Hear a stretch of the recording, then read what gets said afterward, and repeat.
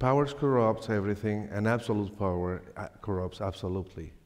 That's something that I learned some time ago, and I believe that today we see that spreading in our living planet. Venezuela, right now, during the last 14 years, now it's going to be 15, smartly, they think a lot, and they made this nice new thing that I call Neo-Totalitarianism. Neo-Totalitarianism is not a dictatorship in a straight sense. I mean, you don't see military every day on the street. People can live at their homes freely. There is no martial law. There is some media that are free. Most of them are closed during the years. And we have that, like you can have in any of your countries, by the erosion of democracy. Too many media talking bad about politicians. I mean, you don't see the good things, you just see the bad things.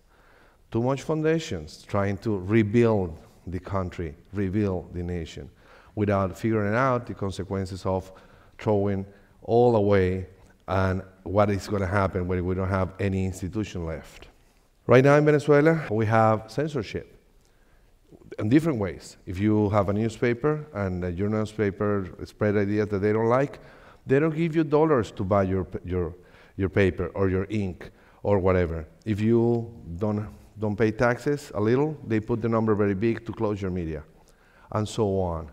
They pressure the owners to discharge you, to fire you, they prosecute you, they put bombs, and they can put you in jail too with no fair trial, no good reason. Also, we have the biggest rate of assassinations, homicides, that any other country on the planet have, and I'm pretty sure you don't even know. We have 188,000 people got killed since '99, and that's the official number, so maybe we have around 250,000. 99% of those killings the people are free. There is no trial, no investigation, no way to put them outside the streets.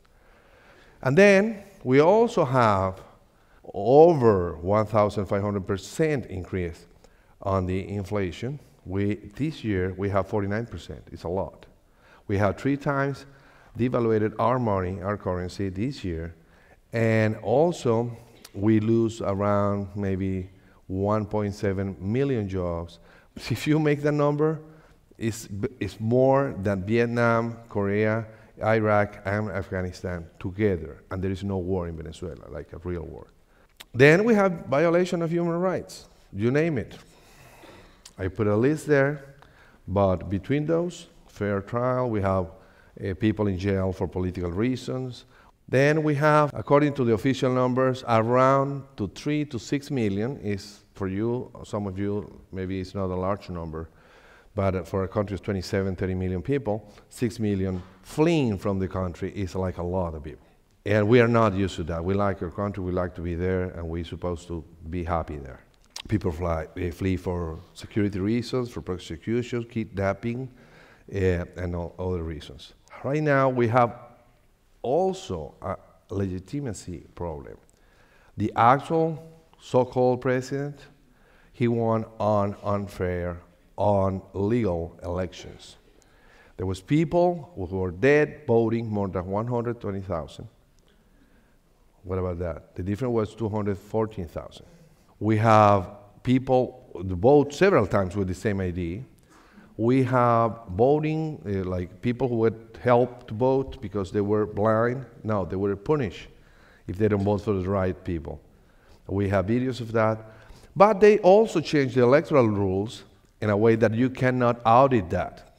You're supposed to audit the machine. Now we see this model spreading all over.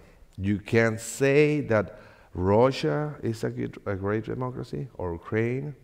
You can believe that all these countries that are going in the Arab Spring, they're gonna become like what we call democracies.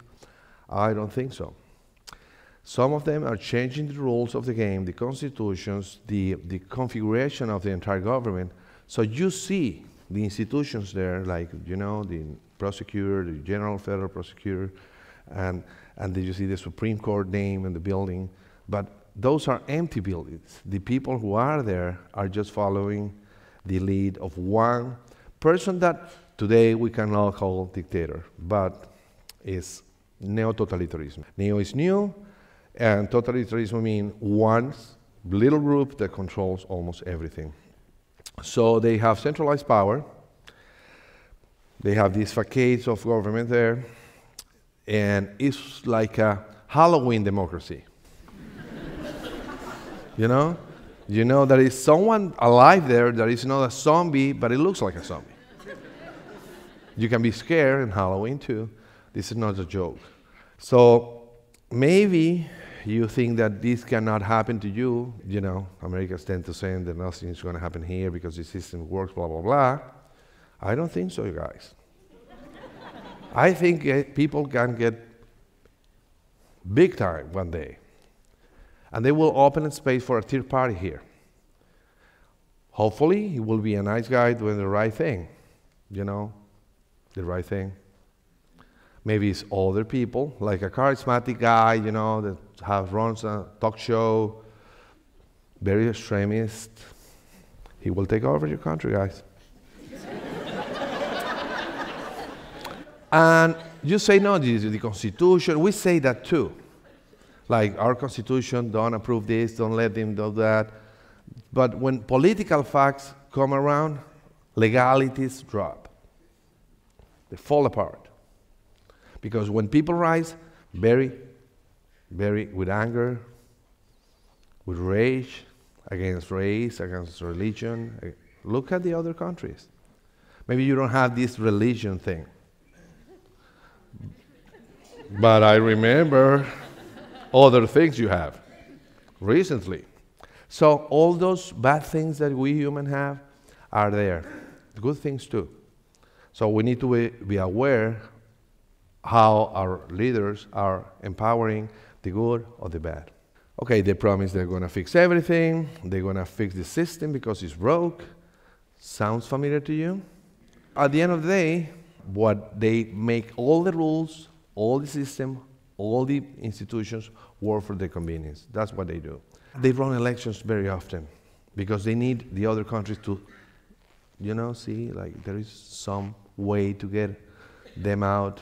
But, oops, they have electronic vote, they control the electoral system, and you cannot audit the system. So they let you play the game a little. You still have to play the game, by the way, because if you don't participate, it's worse. You need to prove on the street that you are putting people out to vote. And the laughable thing about this is that sometimes people like us, like you, they say, you know, I'm not involved in politics, I don't like politics. Maybe you don't like partisan politics. But saying that you are not involved in politics, not cool. As all the communists are the dictators prior to them, but now they have Twitter, they have Facebook, you know, they demonize the opposition. So regularly, like me, I supposedly work for the CIA, and I got paid for the Empire. The Empire don't pay that well. And they censorship the press. They increase bureaucracy. Why? Because they need to have a lot of people under their payoff, their payroll. They need it. They need to have like slaves there.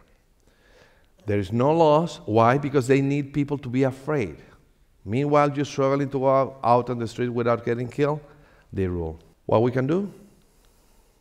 First of all, we need to be aware that participation in politics is good.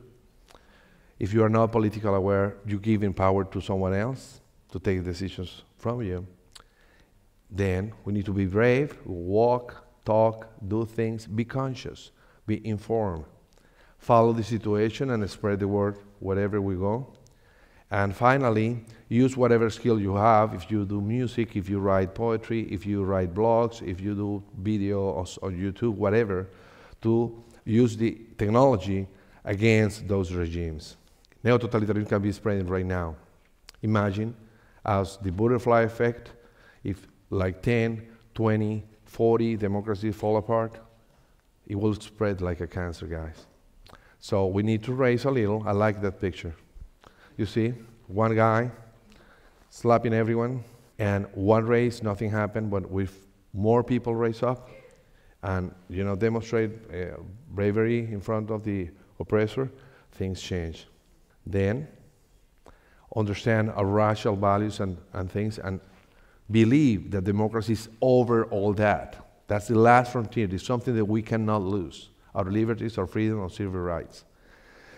And stay interconnected, because if something happens in one country, it will happen everywhere. Thank you very much.